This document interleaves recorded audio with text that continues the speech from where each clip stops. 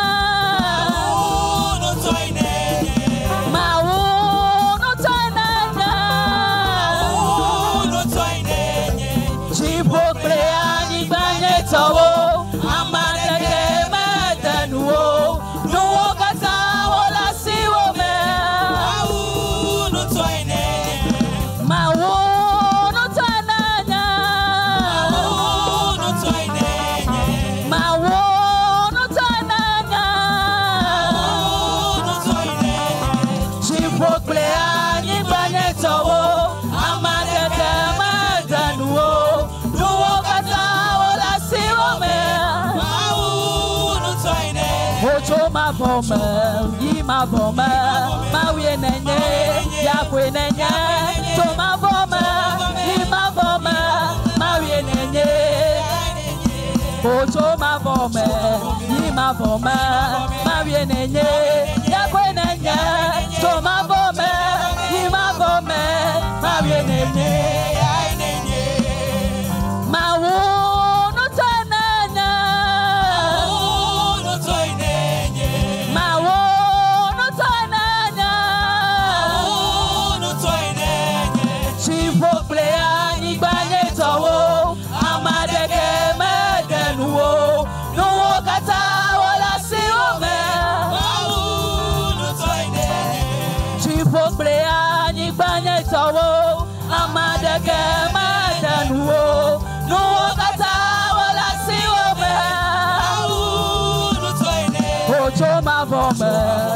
ma voma, ma wienenye, ya kwenenya, to ma voma,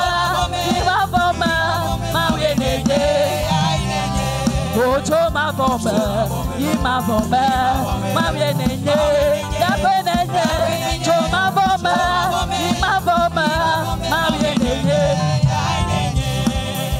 Great is our Lord God, and greatly to be praised.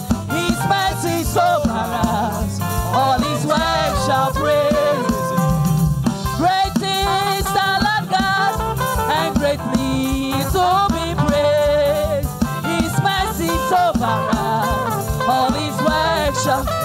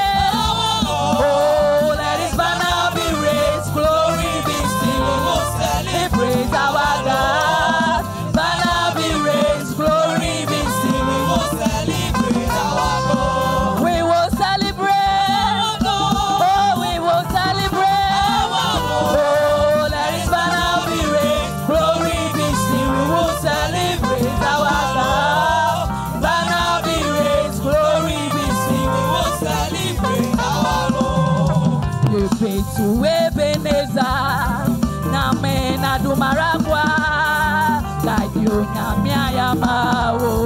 Never na simano.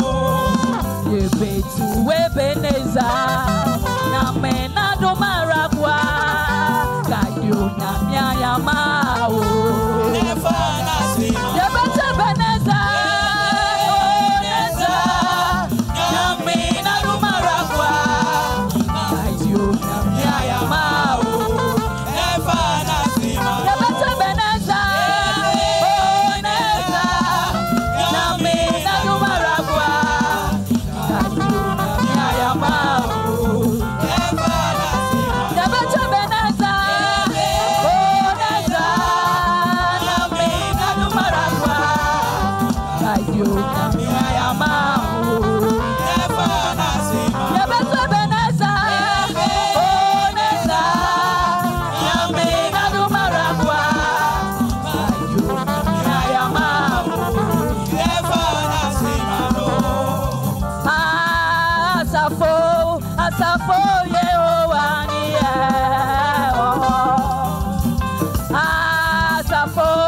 Asafo Yehovah,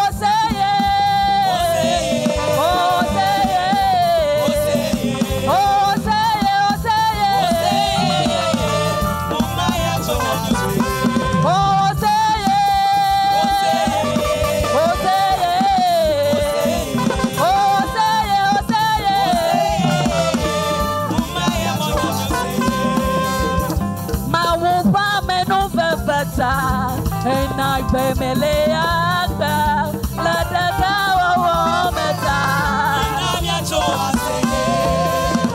Ma wupa menu veveta, and I pay me leaga, let the cow meta.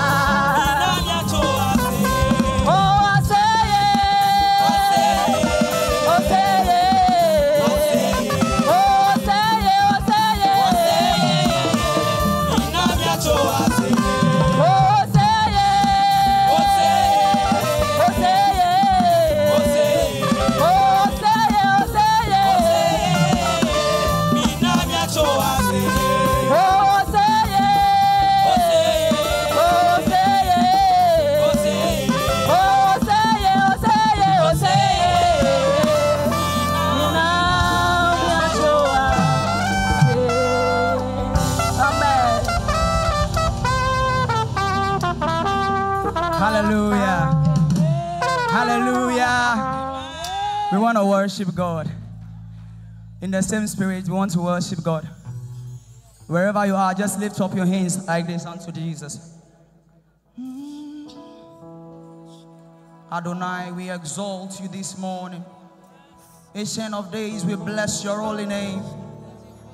I am that I am, we exalt you. We say there is none like you. Daddy Lord, we bless you. Wherever you are, just speak to the Lord. Just lift up your voice and say, God, I bless your name. God, I bless your holy name. Jesus, you deserve all the praise and adorations. We worship you, oh Lord. Yeah, yeah, yeah, yeah.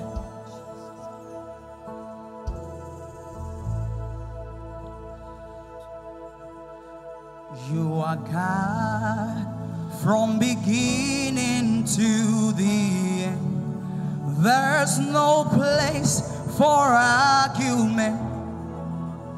You are God all by yourself. Oh, you are God from beginning to the end. There's no place for argument. You are God all by yourself. Oh, you are God from beginning to the end. There's no place for argument. You are God all by yourself. You've got times and seasons in your reigns. We honor your name, Lord Jesus. Hey, you call for light out of darkness, and you don't need a man to be the God you are. Yeah, yeah. You are chosen to call me your own. You've got times and seasons in your reign. There is nobody like you, Jesus. Hey, hey. You call for light out of darkness, and you don't need a man to be the God you be. And you are chosen to call me your own. You are God from beginning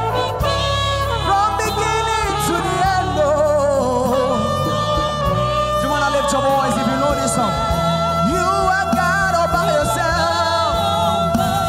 Oh, you are God from beginning to the end.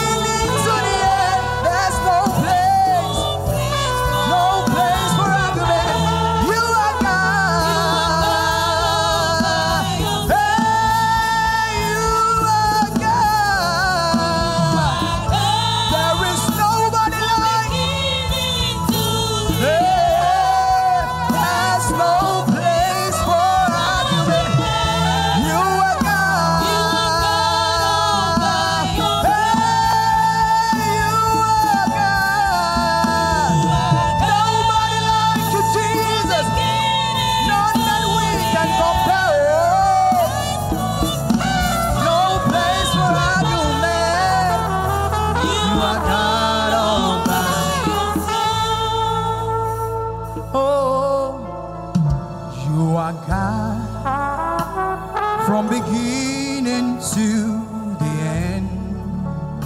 There's no place. Lift your voice up wherever you are. You are God all by yourself. You are God, oh, you are God from beginning. There's no place.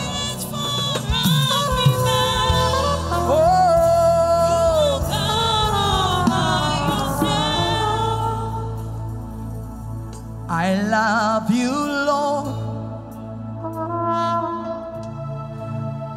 for your mercy never fails me.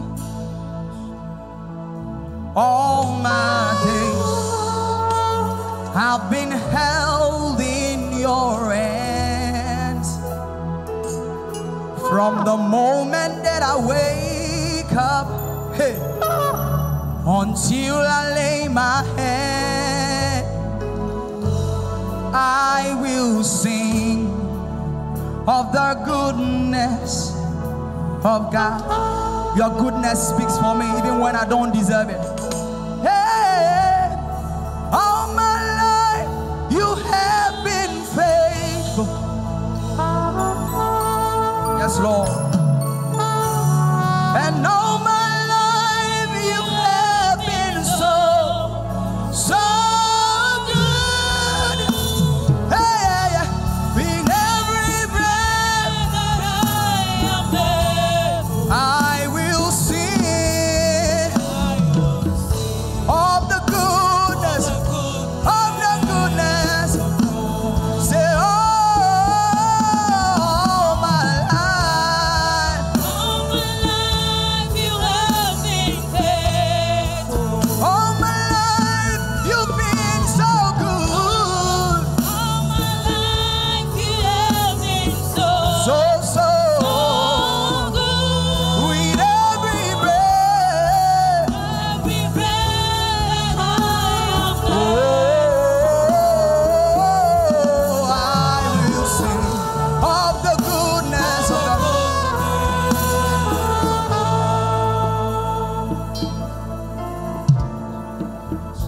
Your goodness is running after, it's running after me, even when I don't deserve it. Your goodness is running after, it's running after me. Your goodness is running is running after, to me. your goodness It's running is running. to me.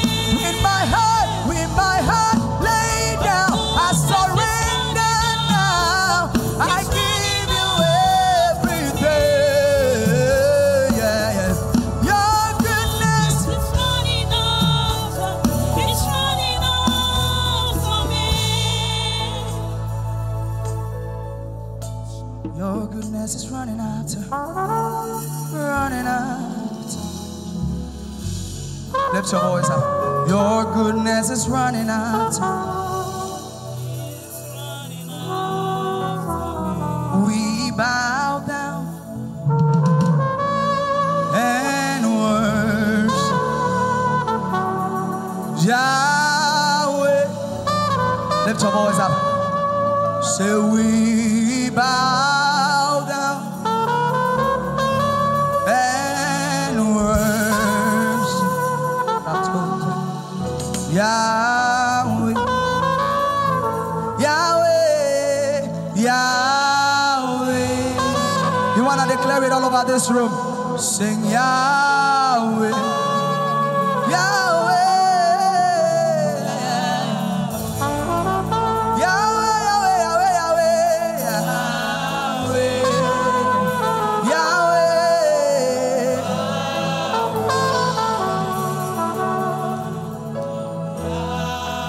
Glosia Glo Ajenao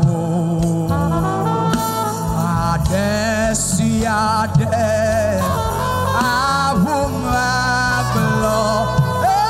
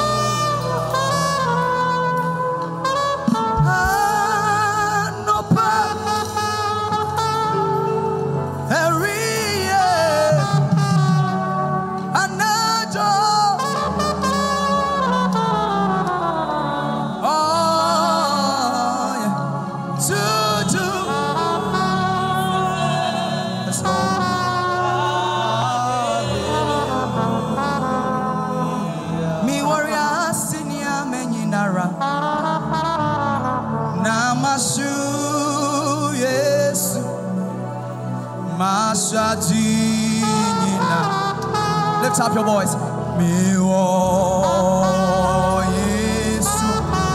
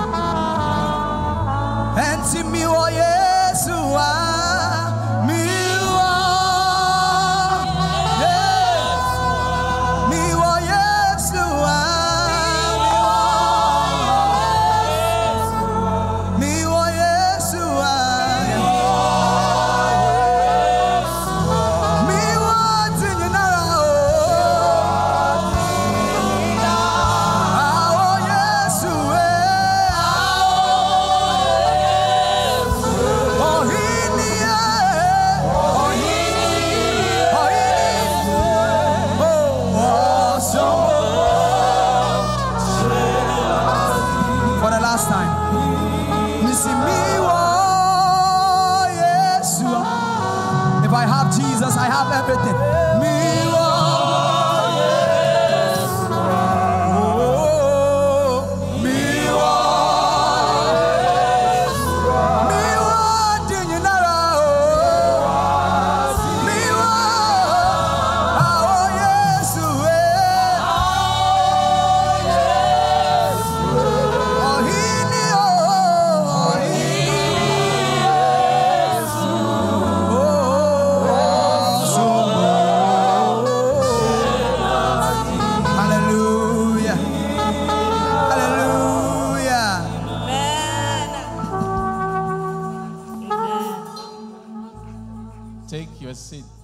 Charismatic, the main thing is the main thing. You will sing the whole day. Luke chapter 2, before Ghansah, I tell you why he was telling you about Kumasi. Those on the, when you come, there's so many things you should learn. And the first thing I don't like you are doing, you are coming late. You are the closest living here. Chapter 1.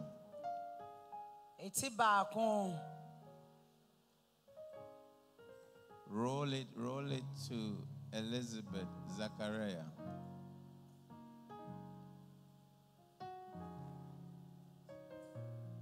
No, you went to chapter 2 again. Say chapter 1. Look at Asempa Etibaku. It was, I don't know who is there. Verse what? Is there. 6, start 6. 5.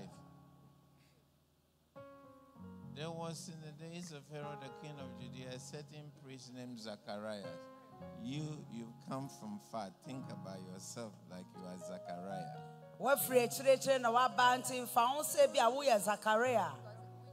He was of the division of Abijah, a certain group of priesthood. His wife was the daughters of Aaron. Her name is Elizabeth. She had a need. She didn't have a child. He has a need. He didn't have a child. When they were leaving the mountains of Judea, coming to Jerusalem for the festival, just like you came, they could say, this time we are not going to Jerusalem. We've gone there many times. The baby hasn't come.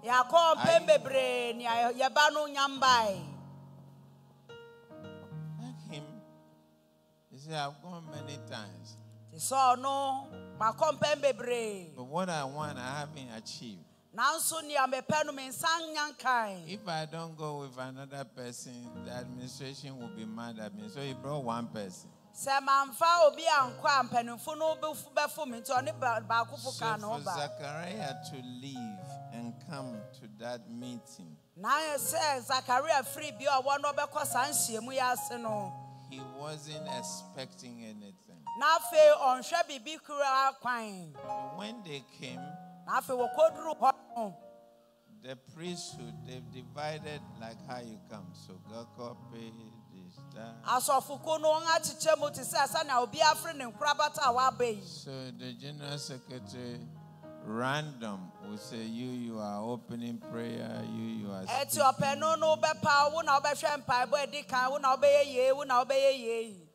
But as they're doing the program, God was doing the program.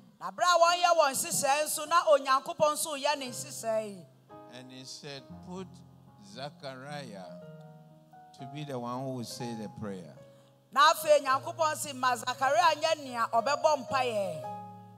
Just like you Togakope, you are singing. You have two temptations. We are going to impress, or we are going to bring God's presence. May have been where you are. One time I was doing a meeting. I'm doing a meet. Bring him straight.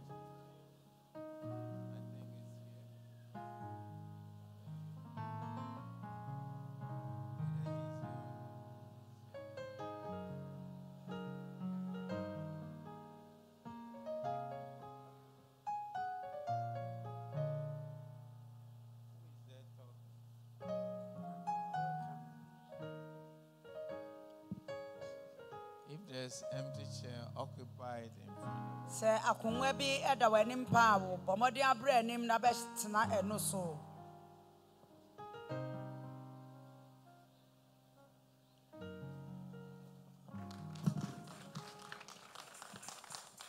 papa ya mawa kwaba otuche mawa take your seat. afa yentena se. See, these people I'm talking to you about, Elizabeth. Elizabeth. Her name means God keepeth the oath. What God said he will do. Zachariah means God remembers. For them to come to Jerusalem, they will have refused to come. Because their need was not met. But he came.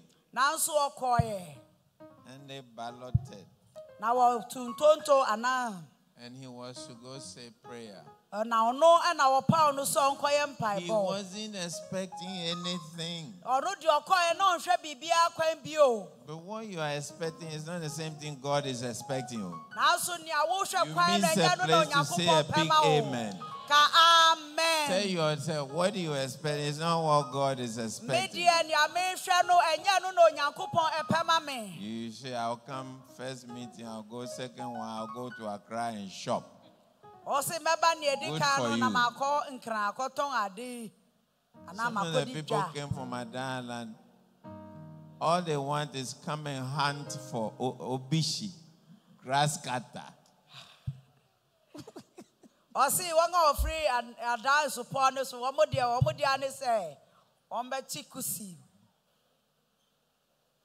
Tell your neighbor, don't come cut your kushi here. He's going, I'm preparing to receive. He's going to Kumasi. His flight will go, so he can't stay till evening. But see what God will do. As soon as Zachariah went in to pray, who showed up? Did the angel know Zachariah will pray? Yes or no? God knows you are here. You joke. God knows you are here. And he has selected the thing to meet your most important need.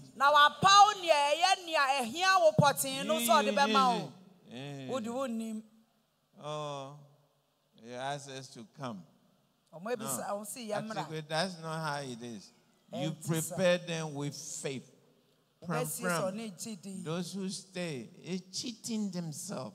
How you know your problem is going to be solved?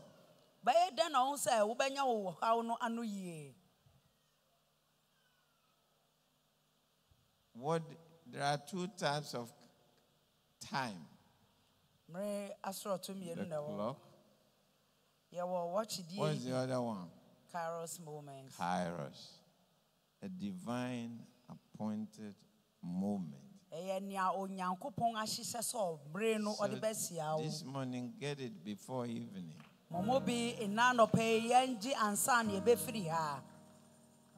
May I blame your pastors? They have to train you well. Amen. Build you with expectation. Feel a buzz. Those who come always and they go, they say, leave them alone. As soon as he went in, God spoke.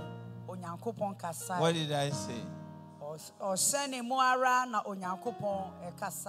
Are you in the same position? You don't know. You don't know what God has put on him to say. But you sit in a meeting with expectation. Don't say, me, I'm in testing, but all means they will meet again. As for doctor, he will come again. What happened yesterday won't happen again. You have 1.5 days old. Half day today and Sunday, then the program is over. So get up and say, I'm not going back the same. And let's welcome our preacher for today. As he speaks, I think I open your mind. You should say, that pastor is going to speak about me. Clap, let's receive him. You see why I cut the music? They will go and say, Doctor, cut our praise and worship.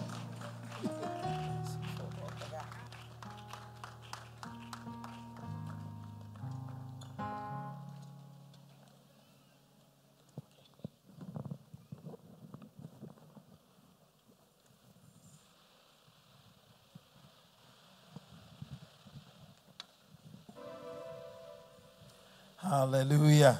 Amen. We thank God for this beautiful morning. Amen. Amen.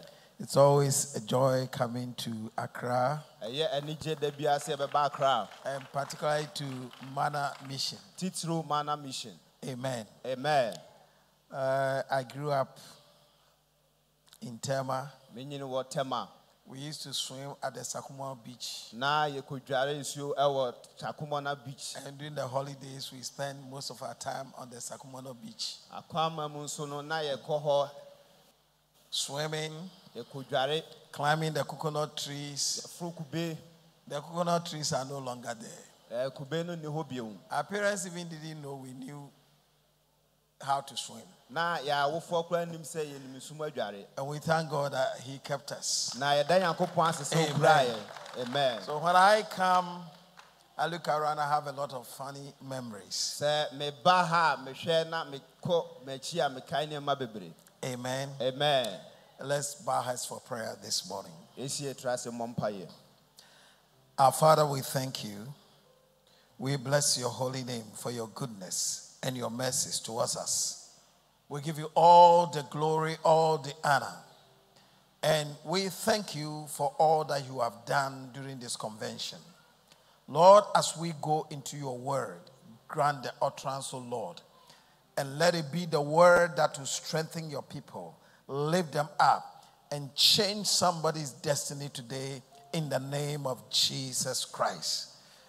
By your Spirit, minister to us. Amen. Amen. Hallelujah. Amen. This morning I'm speaking about the oil and the sword.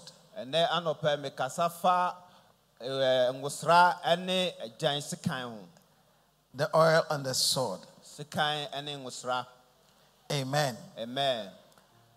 I want us to read 2 passages of scriptures from the book of 2 Samuel. The first one is from 2 Samuel chapter 1, verse 17 to 23. And David lamented with this lamentation over Saul and over Jonathan his son.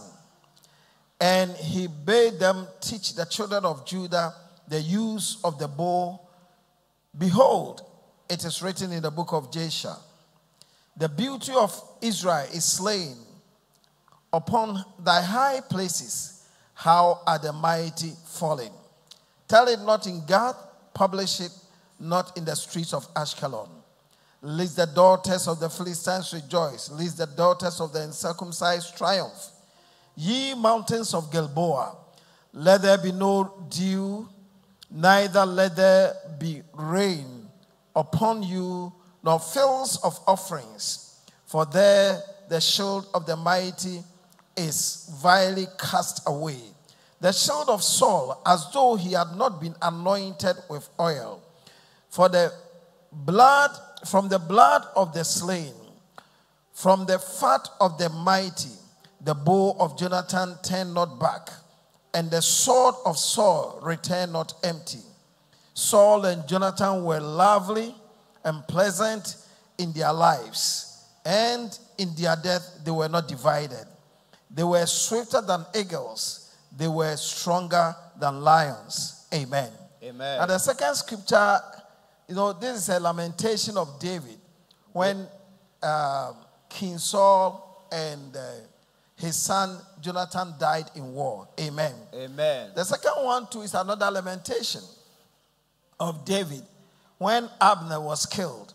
In 2 Samuel chapter 3, verse 32 to 35 says, and they buried Abner in Hebron. And the king lifted up his voice and wept at the grave of Abner. And all the people wept. And the king lamented over Abner and said, died Abner as a fool dieth? Thy hands were not bound, nor thy feet put in fetters. As a man falleth before wicked men, so fellest thou. And all the people wept again over him. And when all the people came to cause David to eat meat, while it was yet day, David swore, saying, so do God to me, and more also, if I taste bread or aught else, till the sun be down. Amen. Amen.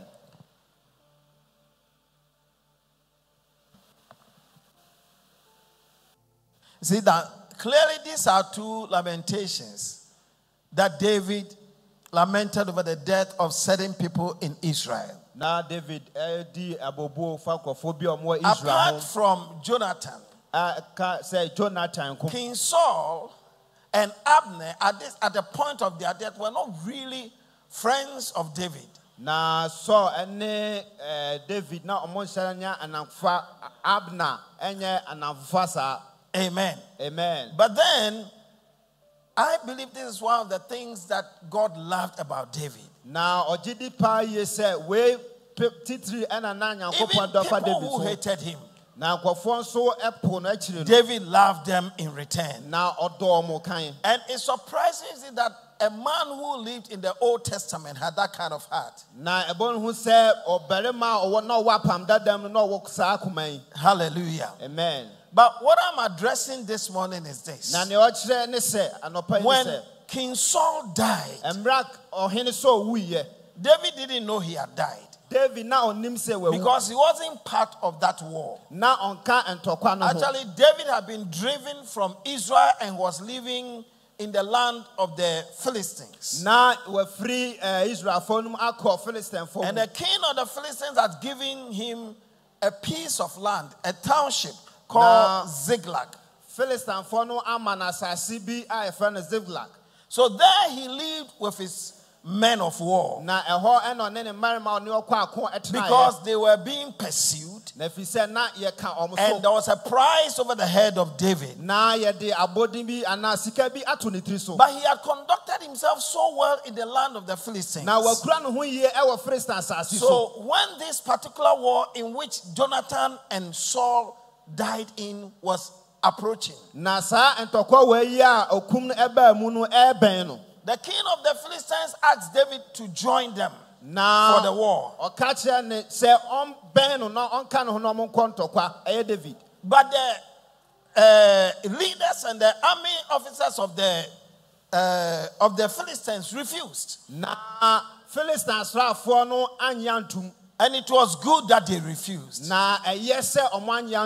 The king of the Philistines had come to appreciate David so much. And had come to trust him so much that he thought that he could go with David to fight against Israel. Because he thought the king of Israel was persecuting David, so David will oblige and go with them. I believe it was the hand of the Lord to deliver David from a very big dilemma.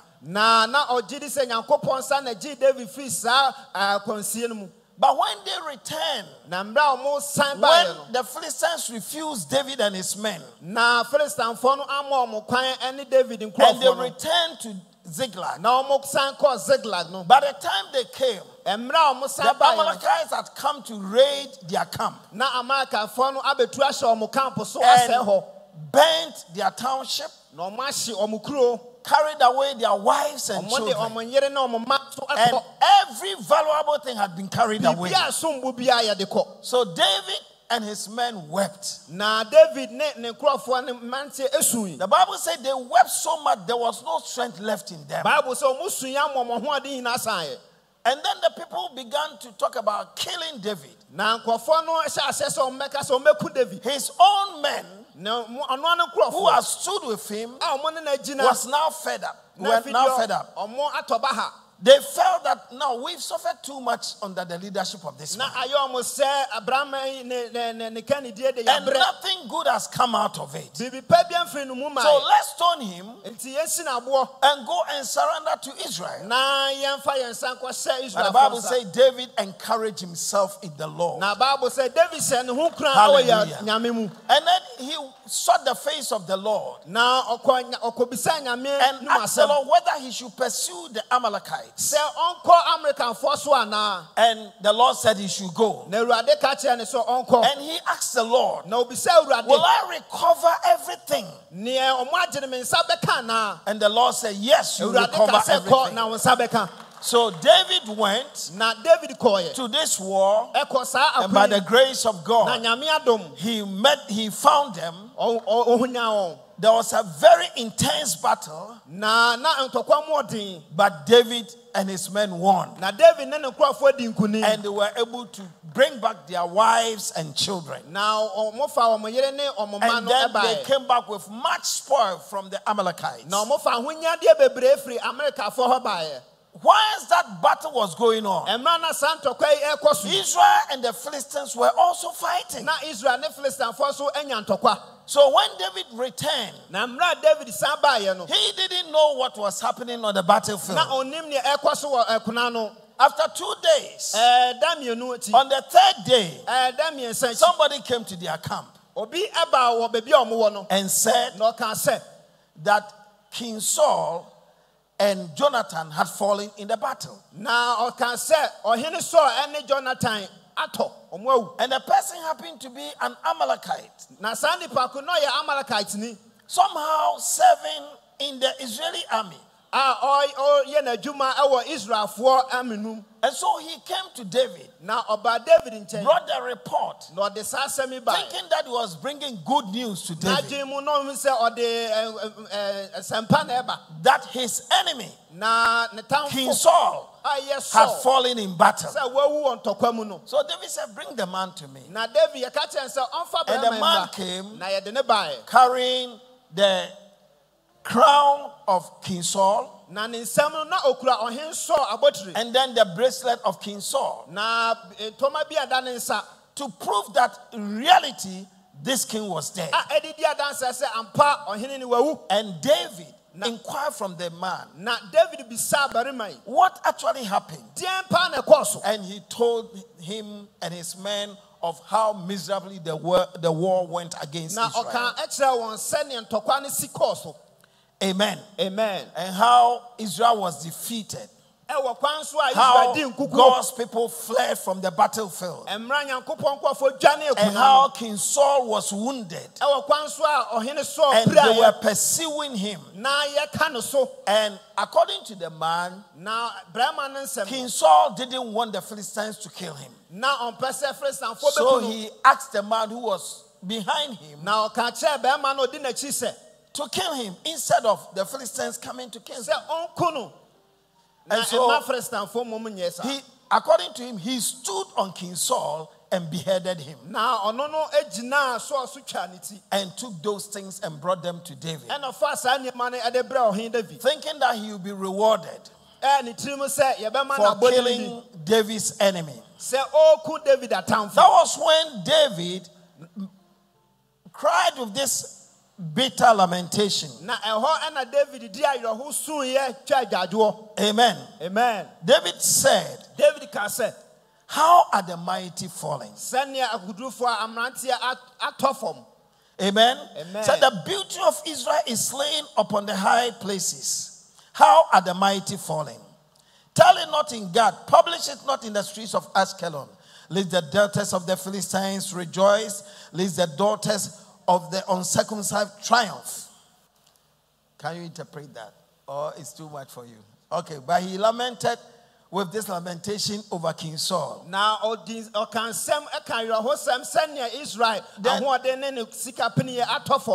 David literally cursed the mountains upon which King Saul and Jonathan died. Say, ye mountains of Gilboa, let there be no dew, neither let there be rain upon you. Gilboa. Nor fields of offerings, for there the shield of the mighty is vilely cast away. The shield of Saul, as though he had not been anointed with oil. Now David couldn't understand why a man who had been anointed with oil should be killed in battle. To him, as long as the holy oil has touched you, you are invincible. You have left the realms of ordinary men into another realm. So he didn't understand why King Saul, having been anointed with the holy oil of God in the past, should die in battle. But the question, David knew that this anointing left King Saul.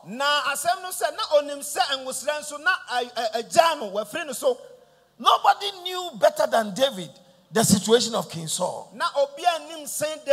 Because he was the one who, when this anointing left, an evil spirit came and took over King Saul's life.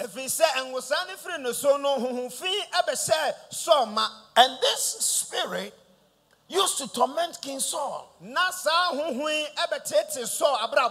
was the one who used to play music to calm down and control this demonic force. And that was how David was first employed in King Saul's palace. Yet in the mind of David, if the oil has touched you before, if God has ever anointed you, you have become invincible. It is impossible for any man to defeat you. It is impossible for your enemies to defeat you, because you've been touched by God's oil in the past. Amen. Amen. So you can understand David's understanding of the anointing. And that is why he never lost a battle. For him, as long as he had been anointed with oil, nobody could stand before him. Nobody could defeat him. No enemy could bring him down. That was the mindset of David. And so when King Saul died, he said, how are the mighty falling? How come that a man who had been anointed with oil, he said he was swifter than eagle, and he was stronger than a lion? So how come that he was defeated in battle? Hallelujah. Amen. That gives us a picture of what the anointing of the Holy Ghost does to believers.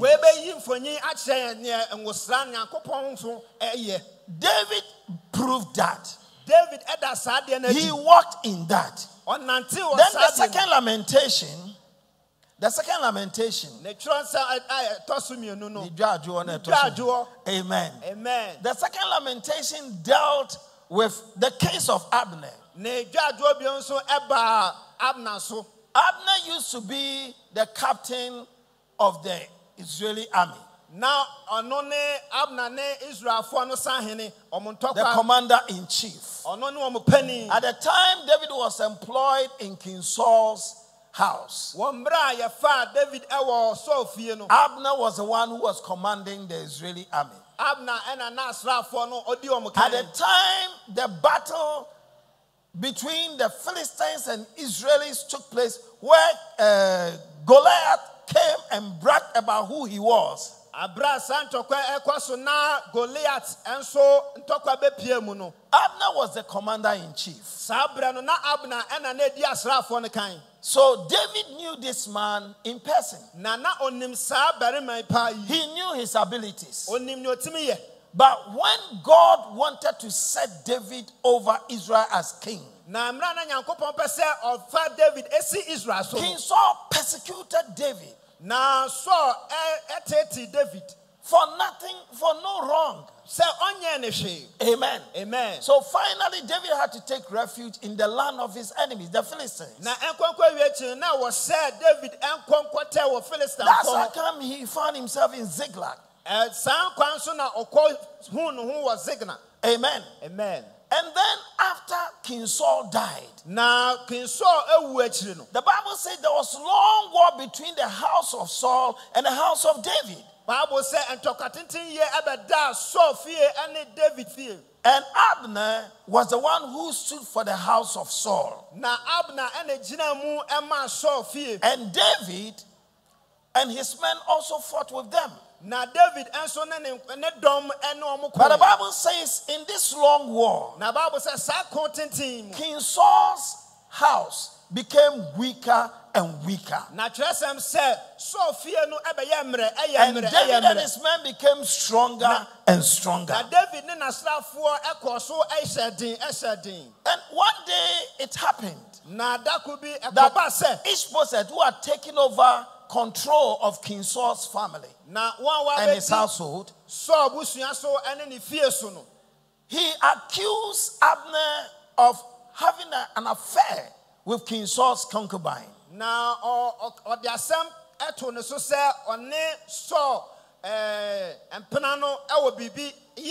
And Abner was so infuriated.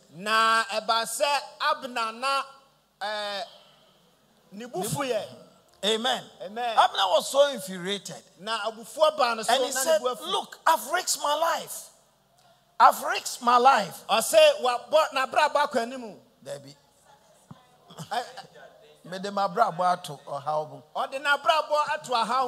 Amen. Amen. I've done everything for your father's house. And now you accuse me of some wrong. I swear to you and to God that if I don't hand over Israel to God, to David, then God himself should deal with me. Amen. Amen. So Abner was infuriated. Abner knew very well that David had been anointed by God. He had been chosen by God. But somehow he stood against the will of God and fought with David and his men. So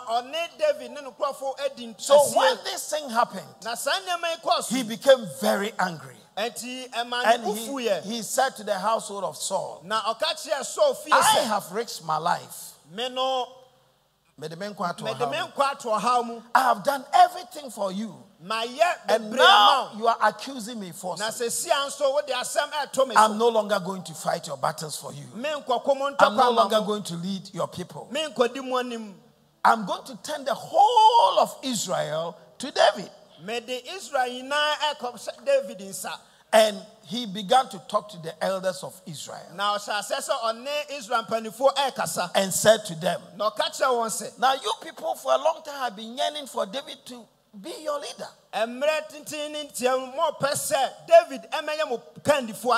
If you are willing, I'm going to bring him and the rest of Israel together so that he will be the king over the whole of Israel. And when he consulted the leaders of Israel, he found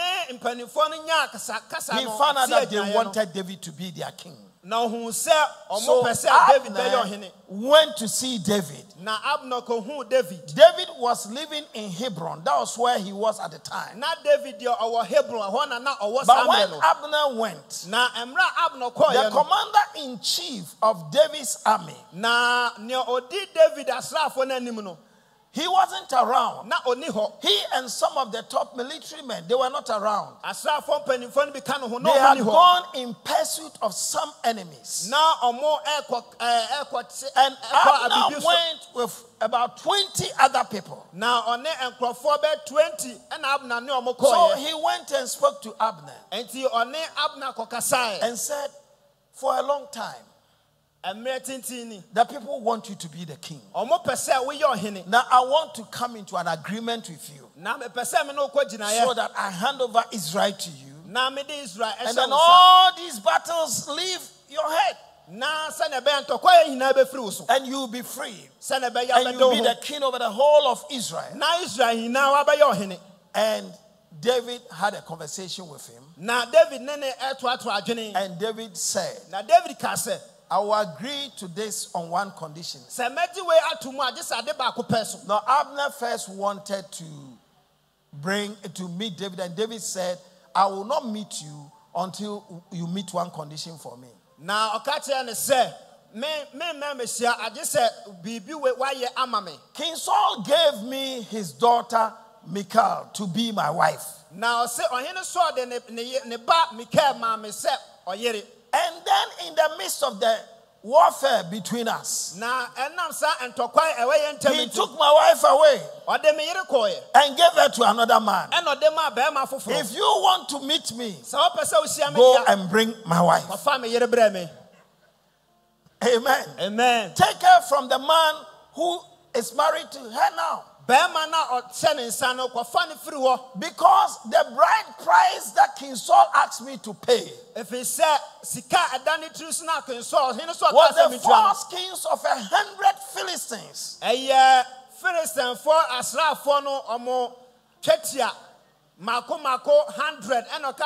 And David actually provided 200. That means he went out, fought with 200 men, slew them, and then brought their foreskin. So I am not going to meet you until my wife is restored to me. Because I married her at a great price.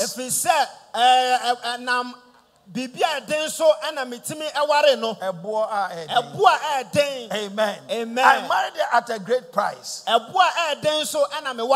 David sent to Ishbosheth, the son of Saul, who was then leading the household of Saul. Amen. Amen. And Ishbosheth was afraid of David. David. So the moment he heard it, he sent men to go and bring his sister to David.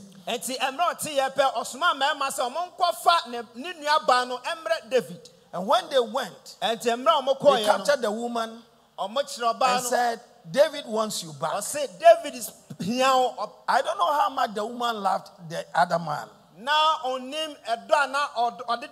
But before David married her, the Bible says that Michal really loved David. And all the people in the palace knew that Michal was in love with David. But King Saul came to hate David so much that he took the wife away, gave her to another man. So when they went and captured her, and were bringing her to David, the other husband followed her crying. Na bema na no te ne chanso di neti na osu Amen. chaja do. The Bible says she followed the woman and was crying. But Churcham said na odi oba chi na osu. And Abner told him, Na Abner ka kire ne say, you better return home krachi to ho fo na and kofie. stop crying. Ja Else. esu.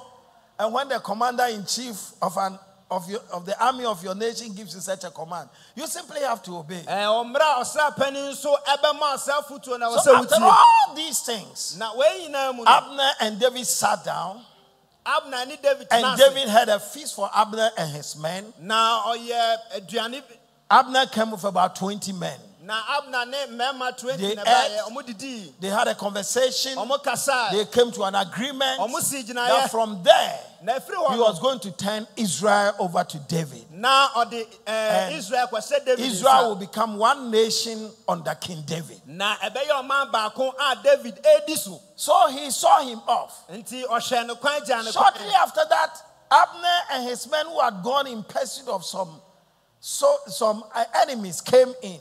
mretia wa mu na mante ya na omo ati atamfo bi nso no esa baaye.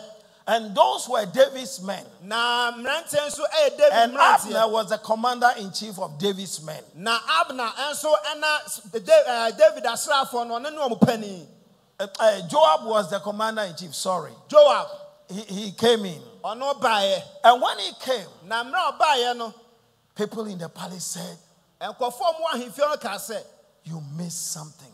Bibi ashro. You missed an opportunity. Bibi akwanya bi ashro. Abner was here. Na Abner o ha. I said, really? I say, sir. I said, yes. I say, ane. And David held a feast for him. Na David ye aduane to party So man. what? I say, Held a feast for our chief enemy? ye tamfo pani o ye aduane man no. He said, I yes. say, ane. And he allowed him to go scot-free. Na say, ano ma fa no ho di course ah. I mean, people can say things. Kwafo betimi akeka nsem. Amen. Amen. So Joab was infuriated. Enti ehwo no Joab bufu ye. And he went to David. Okọ David anim. He said, how come that you allow Abner to flee? Na eba ne se eno ma Abner den ho Why sa. did you allow him to go? Adenti akwan ben. You know, this man is very crafty. Onim se sa ba mai onam nyansa kwan so ye. He came to spy, Oba ba hwehwe ye to know your movements, ebe hwe wo so kwan that ne you will aba. come in a stronger way to fight us. A opa kwan so no ne Why aba did dia you allow him to go? Adenti na wo ma no ko ye. Well, the Bible doesn't say what David said. Tresam no anka ne David kan ye de. It looked like David was quiet. Na ehwe se na David ayedin. Then Joab left the presence of David. Na Joab efri David anim. And then quickly he sent information to Abner on his way back to carry out his part of the agreement. Na okọ no na osman kra ema ne call Abner so. That the king wants to meet you finally before you go. Se ohin ne pese o ne odi hia ansa na So wakọ. Abner came Na Abner san bae. thinking that it was a peaceful dialogue that was going to take place. Na ne tim no nim se eye ginasie But bia in na the eye midst asomdwe of kwan the so. long war between the house of Saul and the house of David, Wasa tokwatenten na wo so fie ene David fie no mu. Abner had killed a younger brother of Joab. Na Abner akun Joab nua ketwa. He had killed him in warfare. Okun won tokwam. And Joab was harboring this sentiment. Na sabufu ehye Joab akomam. Amen. Amen. So when Abner came, Na mra Abner ba he ye no. thinking that he had already met King David and they've had a comfortable discussion, When the team no you say wasia on David now manya asumdwe and that there was kasa no big problem. na ndie how bia ni ho. Joab killed him. Na Joab ekun no. He pierced his side with a spear. Ode ejan ewo ne The mfe. very place where he also smote his brother and killed him. Ewo sabia kro na okun ni nua no ohwa And so na it was reported to David enti ye kokanch that Joab had killed Abner. se Joab akun Abner. And David was infuriated. Enti David bufui. And he was grieved. Enti Ne werɛ hoe. ne werɛ hoe. Amen. Amen. And he said, how?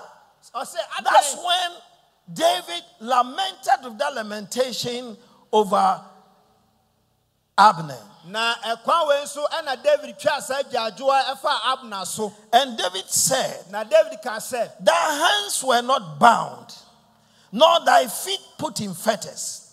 As a man falleth before wicked men, so fellest thou.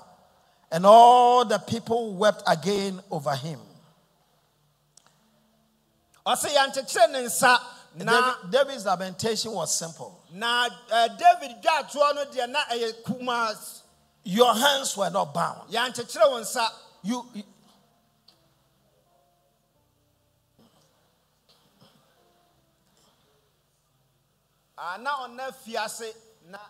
Amen. You had your sword with you. Your feet had not been bound. You were a free man. Why did you die like a fool? So you look at the two lamentations. David didn't understand why King Saul, anointed, touched by the oil of God, should be defeated by enemies. Now David and Tia says, "Oh, he no so anyankopon wosra ewo no so no ewo se natamfo ensaka." And he didn't understand why Abner, now one Tia says, "Abner not bound in prison, his feet not in fetters, his hands free to fight, his sword hanging by his side, allowed an enemy to kill him." Amen. Amen. He didn't understand these two things. So he lamented over these two things. The oil of God upon your life makes you invincible. The sword of the Spirit in your mouth makes you victorious. And you should not go down before the enemy like a fool. Hallelujah. Amen. David didn't understand that. How can I be anointed by God? How can I carry the sword with me? And anybody should overcome me? It's just not possible. You see, this was foreshadowing what God will do in the New Testament. Amen. Amen. The Bible said the anointing you have received abides in you. We have received an anointing from God. John the Baptist said, I baptize with water, but he that comes after me, he will baptize you with the Holy Ghost and with fire. So we have received the baptism of the Holy Ghost and fire. Amen. Amen. The Spirit that raised Christ Jesus from the dead is a living force. He is fire. He is within us, and we should not be overcome by any other force. If we have the sword of the Spirit in our hands, in other words, if the word of God abides in us, and we operate on the principles of the word of God, in the mind of David, under no circumstances should we be overcome. Under no circumstances should the enemy have the upper hand with us in battles. No matter how much he attacks us, we should come out victorious.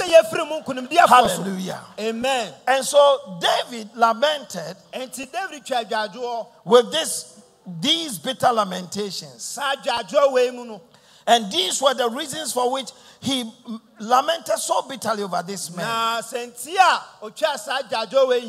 Amen. Amen. Jesus himself said, when the Holy Ghost comes, we shall receive power.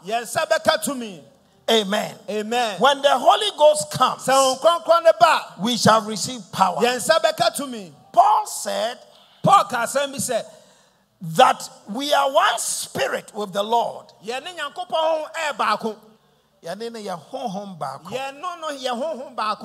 us, the Holy Spirit of God has become one with our spirit. He said, he that is joined to the Lord is one spirit. That one in the Greek means one to the exclusion of the other. So it means that within our spirit, the Spirit of the living God has come into us. It's in a kind of fusion or union of us. The Holy Spirit isn't sitting somewhere, occupying somewhere in our hearts, and we also living somewhere. And that's why the anointing must operate in our lives. Whatever we face in life, whatever battles we come against, we are the people who must have the upper hand. It's been my belief and my conviction since I responded to the call of God that wherever the Lord sends me, I can take that place. Amen. Amen. It doesn't matter what difficulties I face, but I will come out victorious. No matter what the enemy throws at me, I will come out victorious. When I first went to Swedru, the people so despised the work that we were doing. So we will go and witness to somebody. And then when the person tries to come to church, people will say, I don't know how to say it in English. In other words, the church of the do-nothings, the non-entities. You want to join that church?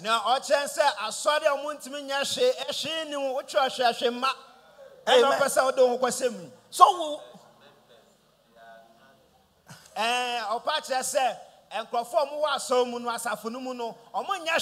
they were all people that they considered to be failures. In fact, those were the people we had in the beginning. But would you believe that today they control the trade and commerce of the town?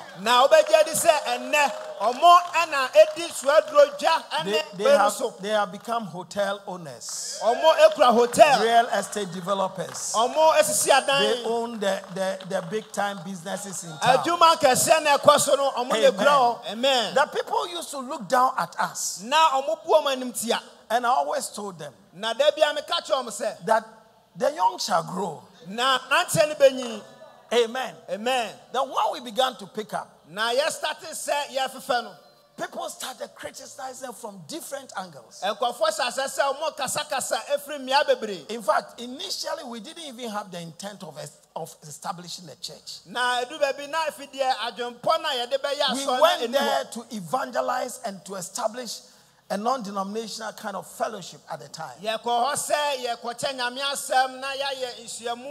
we will go out there and witness to people and bring them to Christ. Then we will tell them the kind of churches that we thought were good, so they should join them. Some of the churches were Assemblies of God, the Baptist Church, the Pentecost Church. But these same churches became our enemies. Amen. Amen. So they began to fight us. But we won a lot of people who went there and joined those churches and were active there.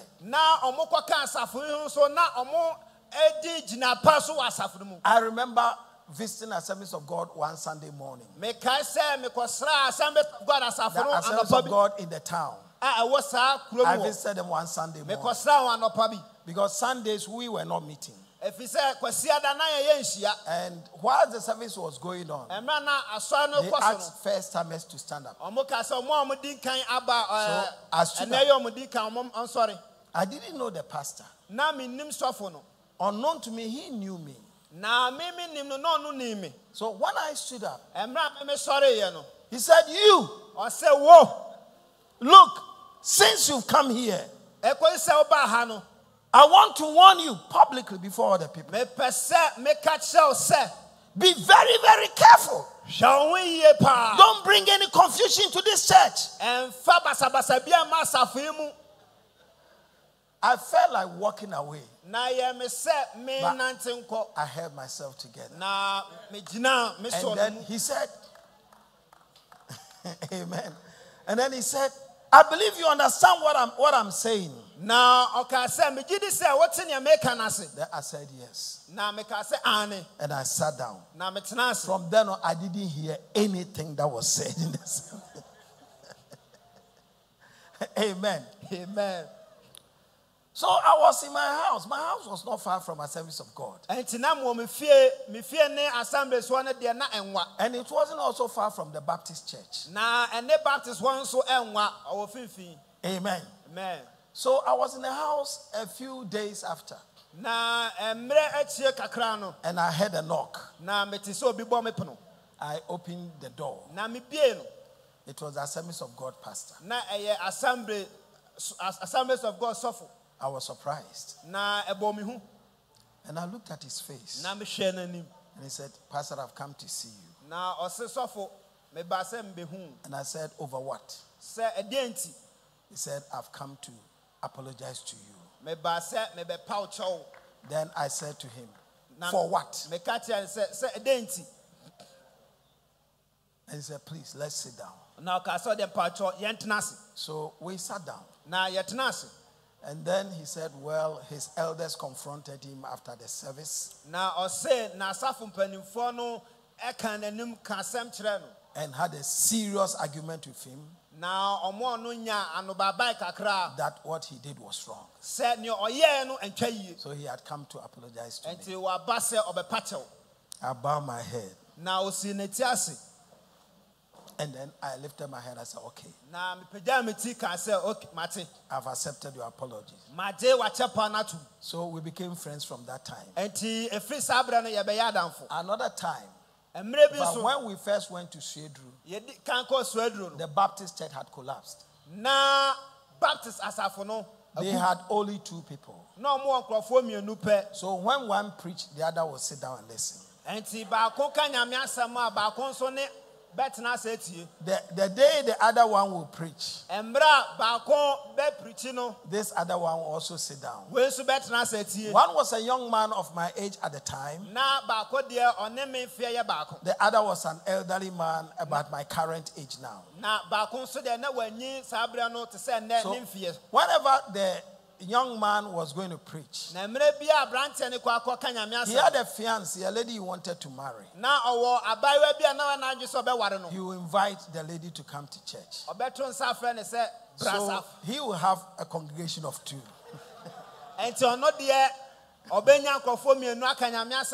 Amen. Amen. It was in that atmosphere that we met this church. And because not much was happening in their temple, they gave us their place to worship. Because we were not establishing a church at that time, most of the people we won our people from the streets and from the houses.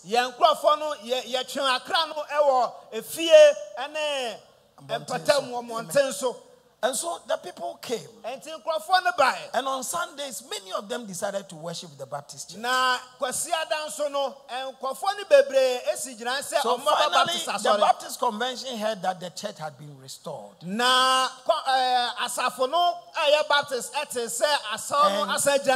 they had a student pastor who was in school.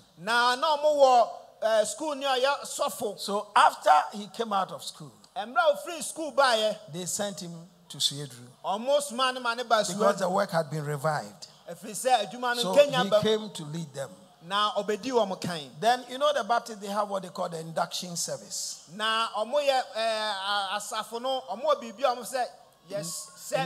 Amen. So on the day of his induction, they came to see me that they didn't have any equipment. If we could just lend them our public address system.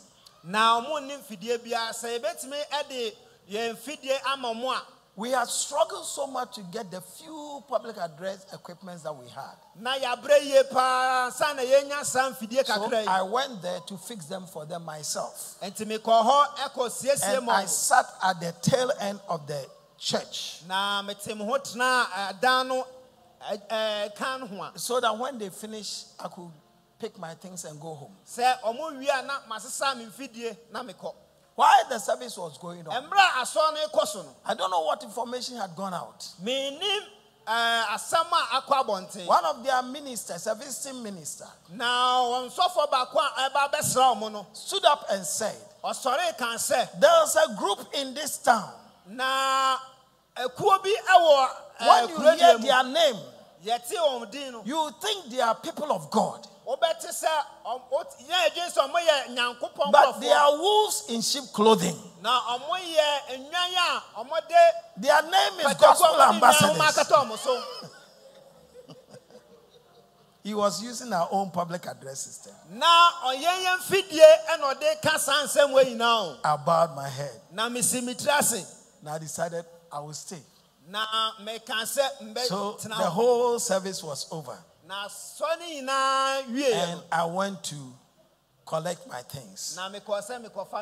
Then some of the leaders came to me. Actually, some of them were our converts.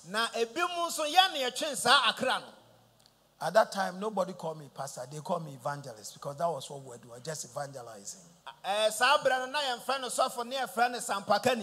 So they came to me and said, please, evangelist, please forgive us. We are very sorry for what our pastor did.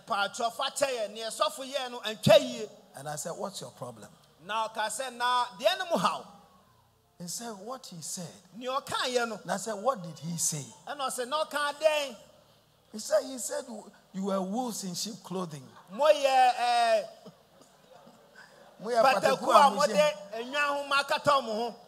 And I said, should that bother you? I know I'm a Christian. Somebody sees me as a wolf in sheep clothing. I'm the one who has a problem. I have to go and examine myself. Exactly what I did.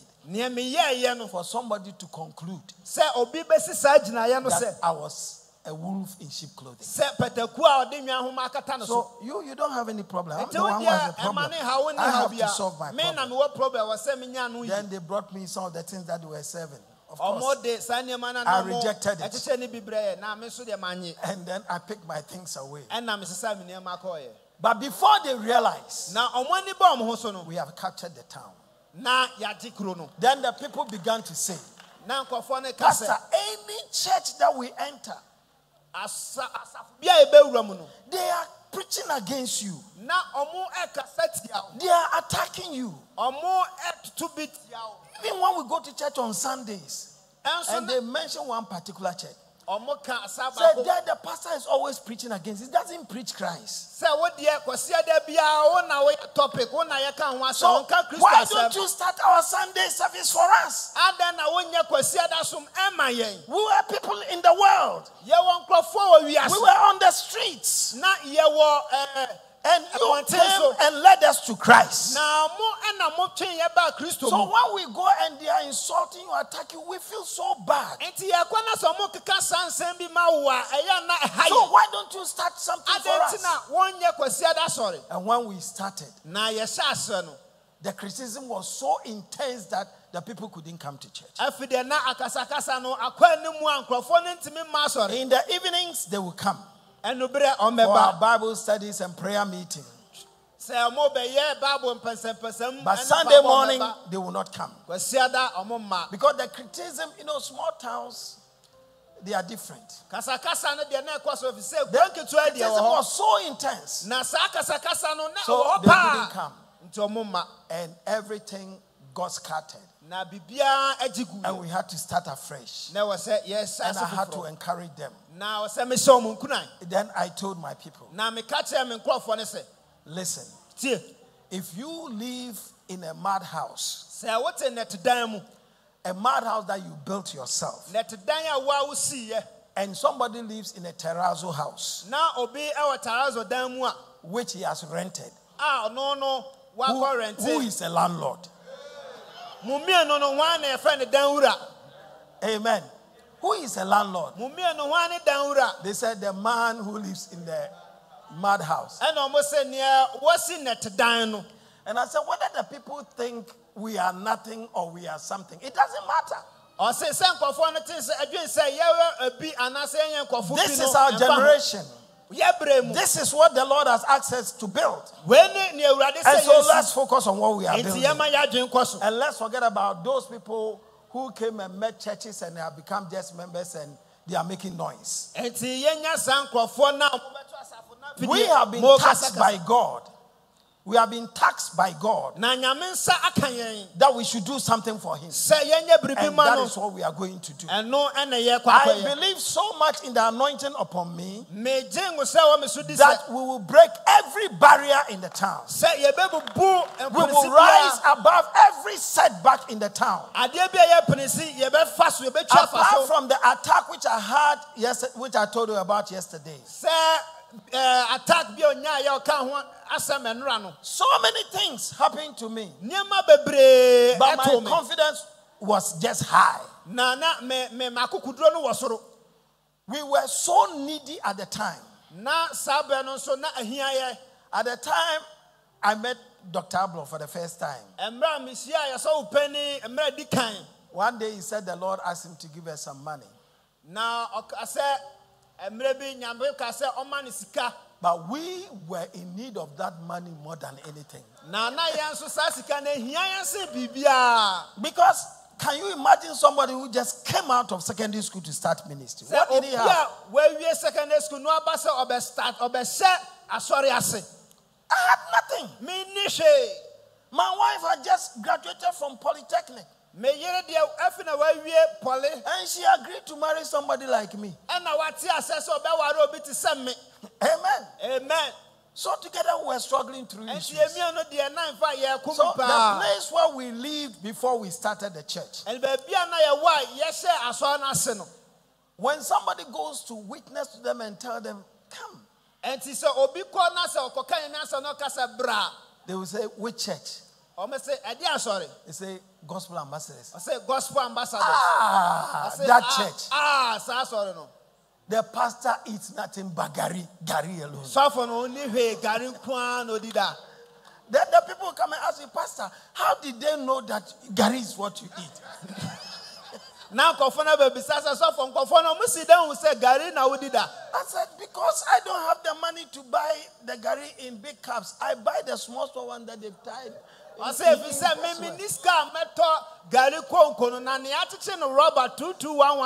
so I buy it from them.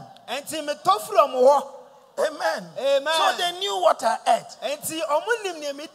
My wife will go and buy maybe 1 cedi worth of gari and bring it. I say, raw with pepper. Amen. Amen. The day we will have pear and add it to it. Oh, that day a miracle had happened. Amen. But I had no time to sit down and think about my woes.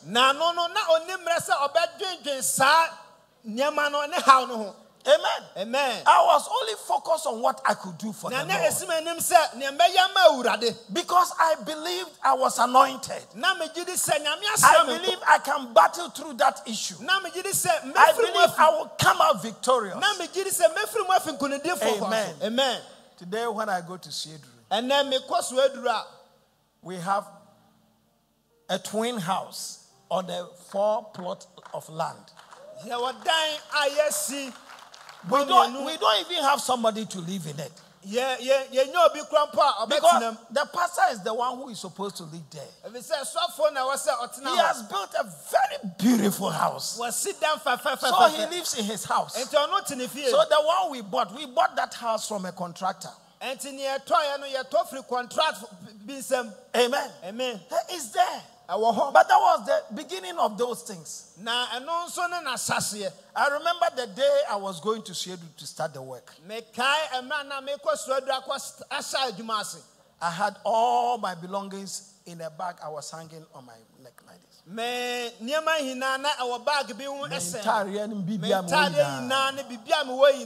A bag made at Cantamanto.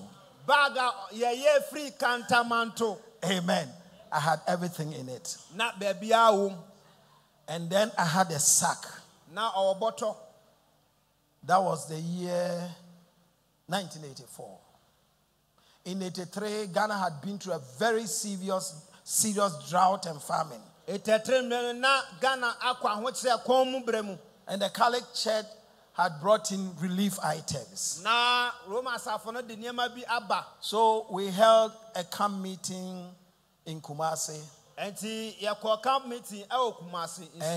Catholic Church gave us some of their items to feed our people at the camp meeting. We actually wrote to them and they consented. So when we finished the camp, I gathered the leftovers. I believe some of you are pastors. And I believe you are struggling to raise churches. Now, that's why I'm sharing these things with you. Amen. Amen. So I gathered the leftovers. I had a little bit of wheat, a little bit of corn, a little bit of gari, and I tied them all in a sack. At that time, you couldn't get a vehicle straight to Shedru.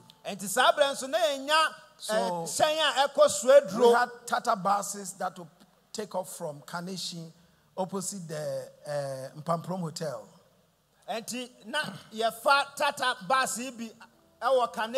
So I had brought my things there, waiting for a Tata bus. Then I saw a vehicle passing. One of my classmates and a study mate. We attended the same school from Form 1 to Form 5. And then we moved to a different school together for 6th form. And actually, not to brag, as a matter of explaining my point, I was ahead of him academically. So he and some other friends loved to study with me. He had gone to Europe to study engineering. And he had returned. And he saw me with my sack and my bag at Pamprom Hotel. How would you feel? If you was an engineer, at least I could also have been an engineer. Not too long ago, he became the head of Bulk Oil Storage. I won't mention his name. But he was a very close friend, and he still is a friend. He said, hey, Ghansah. Now I lifted my head. So what are you doing here? What are you doing here? So, well, I'm going to Shedru. And he left. I felt so bad. But I was confident that will not be my story at the end of the day. Amen. I knew the Lord was going to do me good. Now, whilst I was standing, it started raining. I had gari in the sack. I had my wheat in the sack. They were so precious to me. How could I allow the rains to soak them? Amen.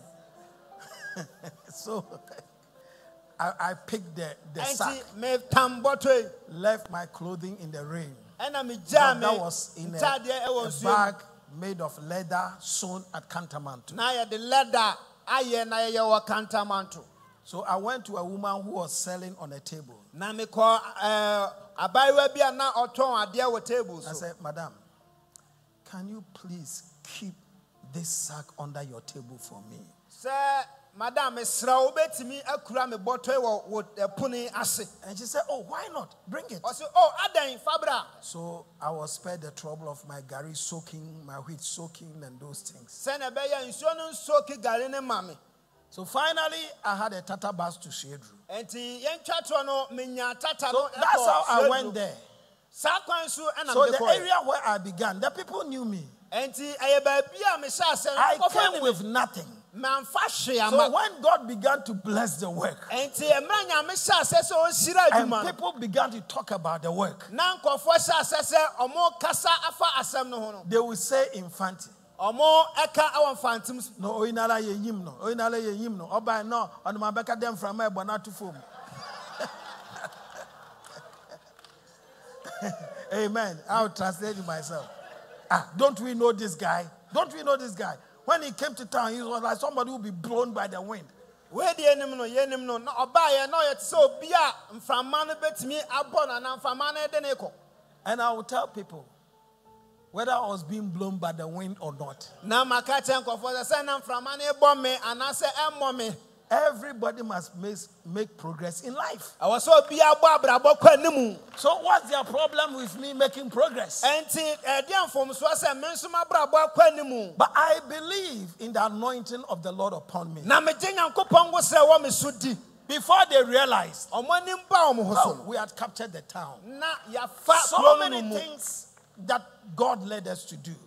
One of the most amazing things that the Lord led us to do was that on Easter Monday, much of the township, the young people and the middle-aged people, they will go to Winneba Beach to go and swim.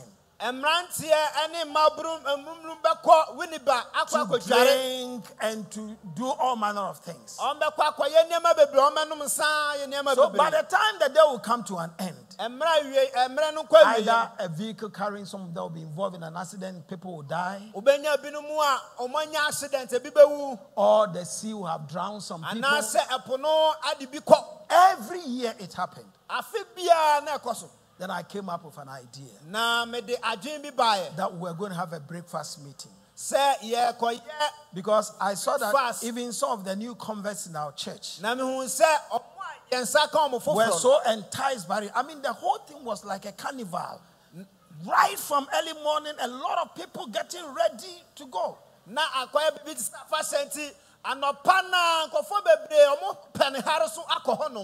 So we started a breakfast meeting. And our choir had become very good at that time. And then we will invite people to come. And we will preach against that Easter Monday thing that we were doing.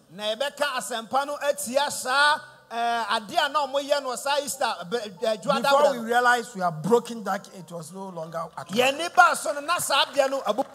So Easter Mondays, people will just flood into our church. And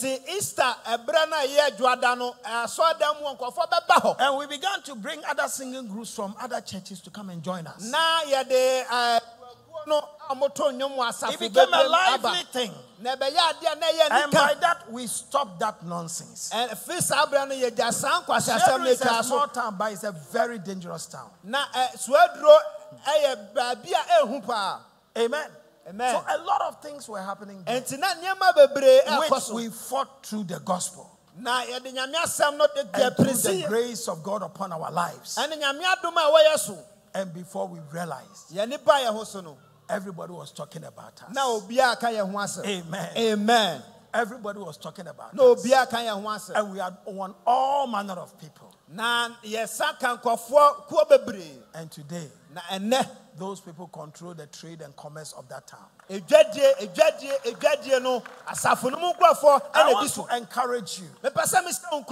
The spirit in you, he's not afraid of the challenges that you meet. He's not afraid of the difficulties that come your way. Whether it's poverty or sickness or whatever, he will lead you to overcome. He will make you victorious. There was a man in the town, very well known at the time. he left his church and came to join us. So later on, when I decided to leave Swedru, the man came to me and said, Pastor, please, I want you to come and see what the Lord has done in my life through your ministry. And now, I wasn't interested, but I respected him. So he kept on pushing. So one day I decided to go. Then he took me to his workplace. He said, I was living in this town for 19 years before I joined Gospel Ambassadors. 19 years and Gospel Ambassadors. And I joined Gospel Ambassadors with nothing in my hands. I'm not from this area. My uncle sent me here. I came with a son, a cousin of mine. And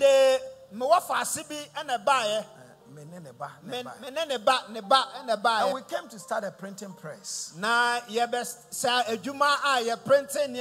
After 19 years, he told me that the printing press belongs to his son. And I left without one cedi. I was broken-hearted. And that was the time I had just joined Gospel Ambassadors. Through your teachings, come and see. So we went to his place. Somehow God had given him brand new, latest equipment that operated on computers and other things. And for the 19 years that he was in town, he didn't even have land. But he had built a very nice house. Within the last 6 years that he joined our church. He said, this is what your teaching had done for me. I want you to know it before you leave town. So the man took me there. What am I saying? David didn't understand why an anointed man should fail. Why somebody who carries the Spirit of God upon him should be defeated by the enemy. Amen. Amen. And did you understand why we should have the sword in our hands and still die like rats? No matter what you are facing in your life, the victory is on your side. No matter where you are toiling, the victory is on your side. Amen. When I left to Swedru, I came to Tema. The church grew so fast. At the end of 3 years, the Lord said to me, if you stay here, there's a revival that will break out. But I don't want you here. I want you to move to Kumasi. In the first way, before I came to Tema, I was planning to come to Accra. And then the Lord said to me, if you go to Accra, the work will explode in your hands. But I don't want you in Accra. I said, if it will explode, why don't you want me there? Then he asked me to go to Tema. So I went to Tema. After precisely 3.5 years, he told me, if you don't leave and go to Kumasi, there will be a revival. And it will be very difficult for you to leave. Kumasi is where I want you to be. So I left for Kumasi. It's been a very challenging place, but we are making progress. I mean, it's still a challenging place. That's why. You are in Kumasi? Yes, sir. How is your work going? It's not easy. Progress. What a church. What a church. Amen. It's been a challenging place. But we are triumphing. And so, in spite of all that Satan throws at us, we are more than conquerors. Amen. Amen. Because we are anointed of God. And that anointing cannot fail us. The enemy cannot bring us down. Simply because of the anointing that is upon our lives. We have the sword of the Spirit in our hands. We will triumph over any adversity. We will triumph over any difficulty. And I come to encourage you today in the name of Jesus Christ. No matter what you face, no matter what the enemy throws at you, you are the victor. Hallelujah. Amen. You are the victor. In spite of your circumstances, in spite of your difficulties. I have a childhood friend. He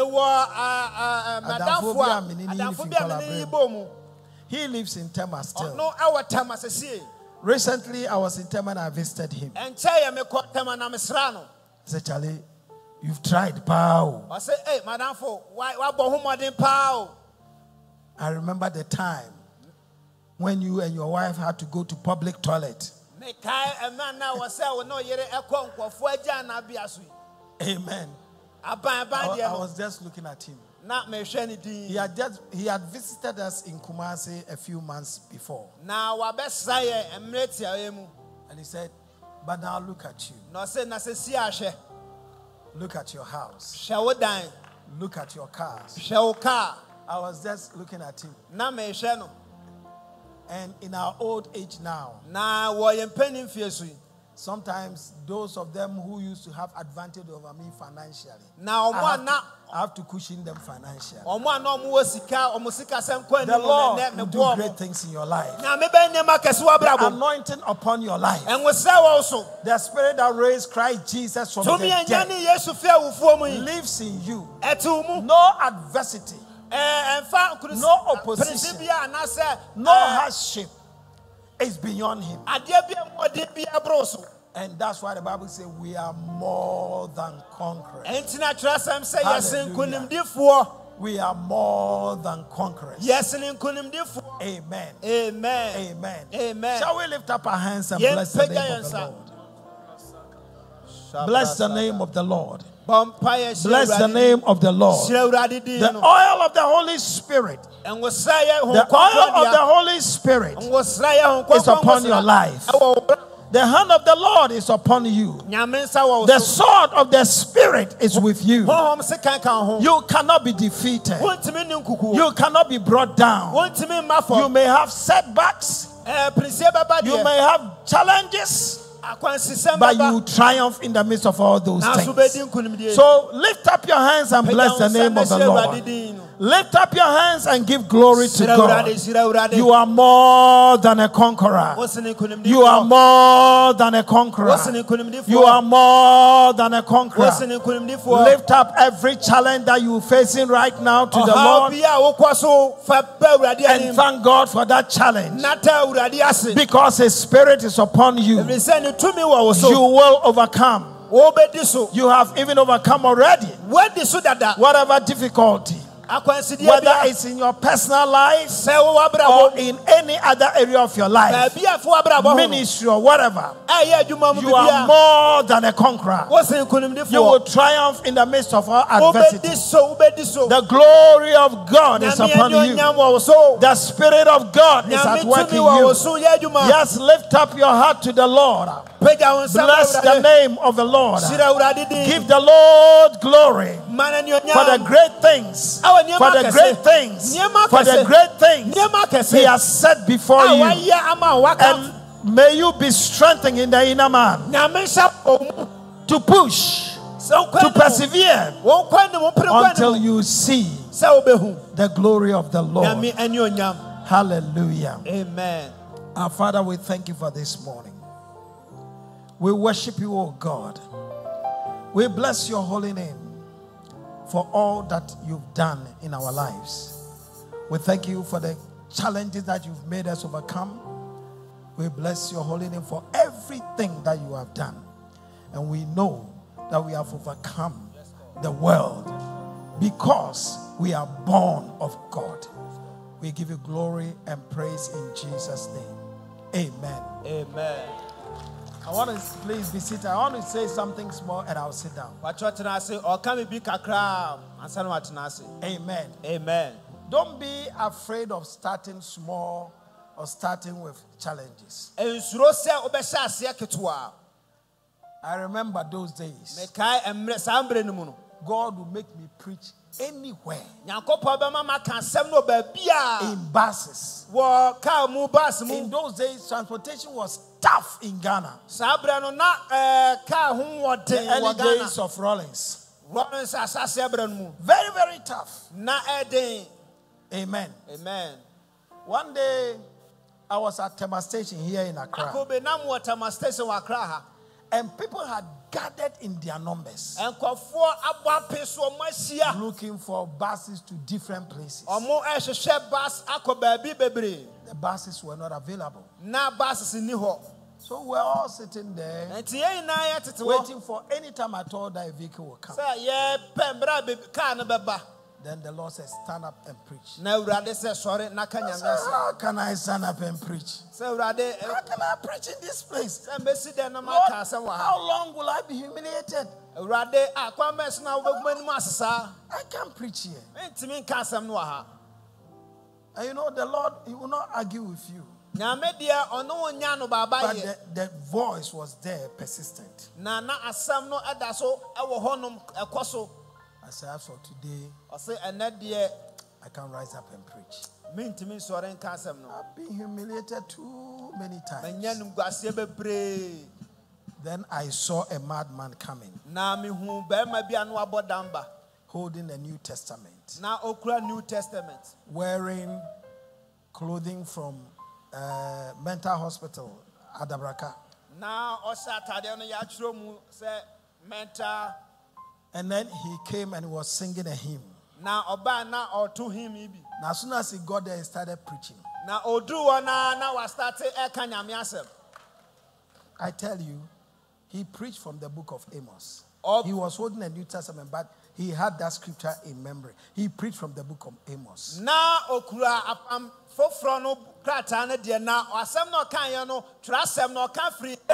the message, I myself, it was so powerful. And I said, who is this madman? Then when he finished, he said, God has said that in the last days, He will pour out His Spirit upon all flesh. And when He poured out His Spirit, I was at the psychiatric hospital. And I received my share.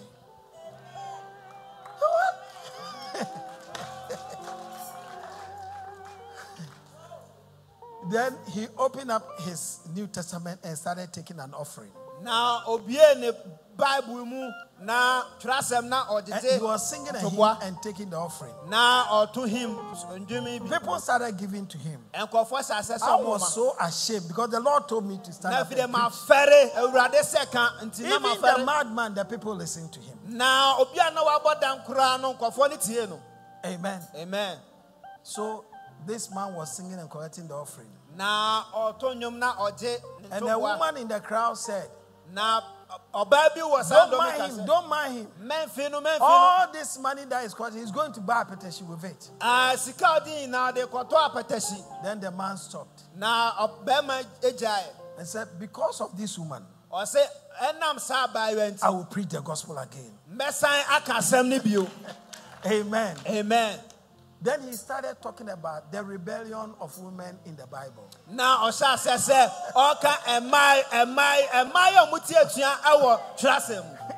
from Eve. Now, women have been rebellious since creation. Please, women, forgive me. That's what he said. He told the story of Eve. He told of Delilah and Samson. And then when he finished, he took his offering and he left. Amen. Amen. That day I was shocked. I've never forgotten it. The point I'm making is this. If you don't do what you are supposed to do, God is able to raise anybody. Amen. Amen. One day I was coming from Takoradi to Accra. And maybe now me free Takoradi Accra. The bus was packed. And the Lord said, get up and preach.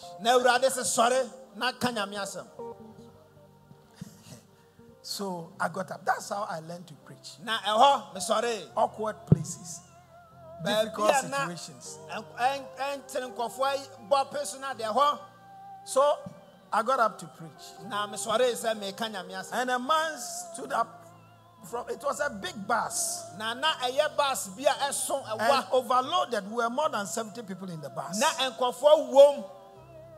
And the man stood up and said, hey, so for your four. So for your team, come on, tum. Jesus, Jesus, Jesus.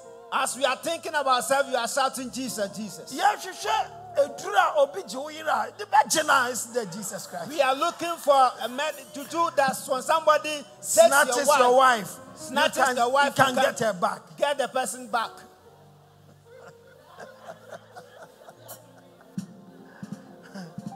So I continued preaching. I didn't listen to him. Then he also made his noise louder. That somebody has snatched his wife with juju. That's why he's traveling. They've showed him a place where he can get his wife back. By the time I finished with the preaching, the man had given his life to Christ. Amen. So when we alighted in Accra, and I was continuing to Tema, he came to me and said, Osofo, where do you come from? I said, I'm from Tema. So where are you going? I said, I'm going to Tema. He said, I'm a seaman. And somebody has snatched my wife.